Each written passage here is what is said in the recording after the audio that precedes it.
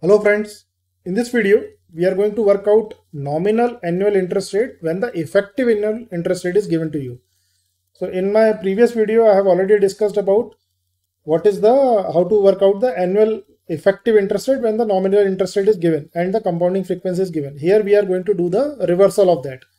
So we are going to use the same example which we have used in our effective annual rate calculation video. So here is the loan amount. A loan amount of 100 is taken for all these loans, and the compounding frequency is taken. So first loan, it is yearly compounding. Second loan, it is half yearly compounding. Third loan, quarterly compounding. And fourth loan, it is monthly compounding. Like that we have taken the compounding frequency. And this is the effective annual interest rate which we have worked it out. And we have also discussed that what is the use of this effective interest rate.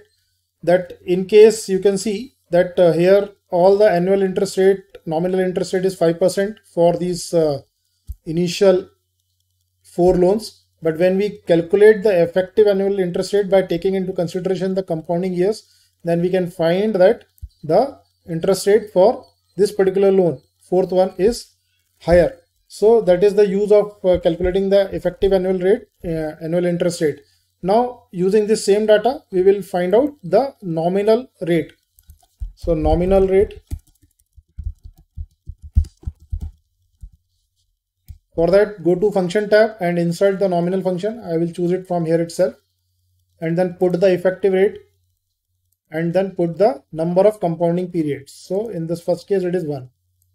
So you can see, and then we have to convert this field into percentage. So for that you need to right click and go to format cell. In format cell, choose the percentage. Here you can change the decimals also to up to what decimal places you want. So I have selected 2 only. So nominal interest rate for this first loan is 5%, and then when we can drag it, you will find that we are able to get the nominal interest rate for all the loans, which is similar to the nominal interest rate which we have used in the calculation of effective annual interest rate. So I hope this video makes some sense to you, and thanks for watching my video, and please subscribe.